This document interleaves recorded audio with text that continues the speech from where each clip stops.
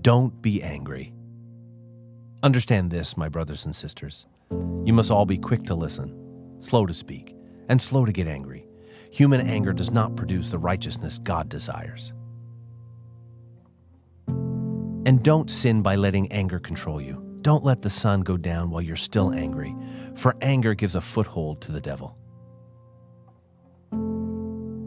A gentle answer deflects anger, but harsh words make tempers flare.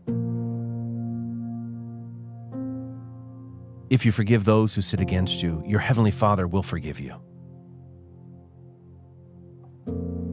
People with understanding control their anger. A hot temper shows great foolishness. Better to be patient than powerful. Better to have self-control than conquer a city. Dear friends, never take revenge. Leave that to the righteous anger of God.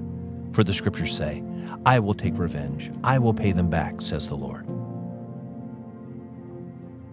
Control your anger, for anger labels you a fool. For we know the one who says, I will take revenge. I will pay them back. He also said, the Lord will judge his own people. If your enemies are hungry, give them food to eat. If they are thirsty, give them water to drink. You will heap burning coals of shame on their heads, and the Lord will reward you.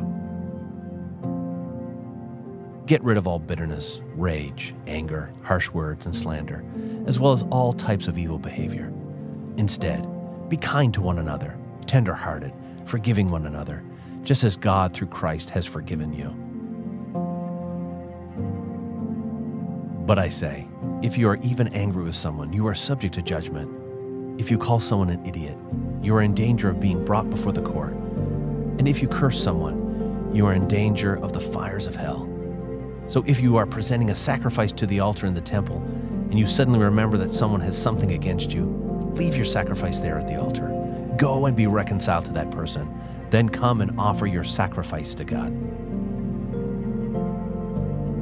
The wise are cautious and avoid danger. Fools plunge ahead with reckless confidence. Short-tempered people do foolish things, and schemers are hated. Stop being angry. Turn from your rage. Do not lose your temper. It only leads to harm. But now is the time to get rid of anger, rage, malice behavior, slander, and dirty language. Don't lie to each other, for you have stripped off your old nature and all its wicked deeds.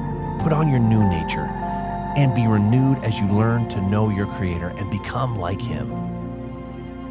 Let's pray. Heavenly Father, I pray this day that I will be quick to listen, slow to speak, and slow to anger.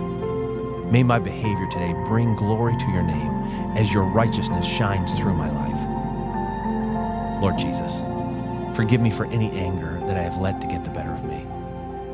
Forgive me where I have spoken harshly against others. Help me to act gently toward my brothers and sisters and neighbors. I choose in this moment to forgive those who have spoken harshly against me, and I pray peace and blessing upon them all. Holy Spirit, if there is anyone I have wronged, please bring them to my mind. Give me the courage and grace to ask them to forgive me for my actions.